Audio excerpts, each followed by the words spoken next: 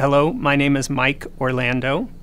I'm a lecturer in the Global Energy Management program at University of Colorado, Denver, and I've been involved in the energy industry for much of the past 26 years as an engineer and then an economist from various perspectives in business, government, and academia.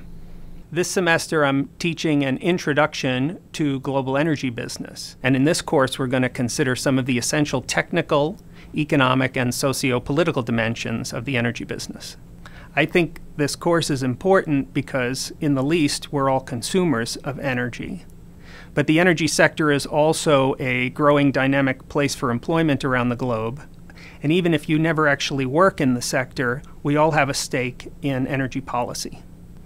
This course is going to touch on technical, economic, and socio-political dimensions of the energy industry. If students take one thing away from this course, what I'd like them to understand is the essentially systemic nature of the energy industry, whether it's the technologies that are very sophisticated requiring a broad set of inputs, or the number of stakeholders that you have to consider when you're trying to implement an energy business project or energy policy. So I hope you'll join me this semester for an introduction to global energy business on Coursera.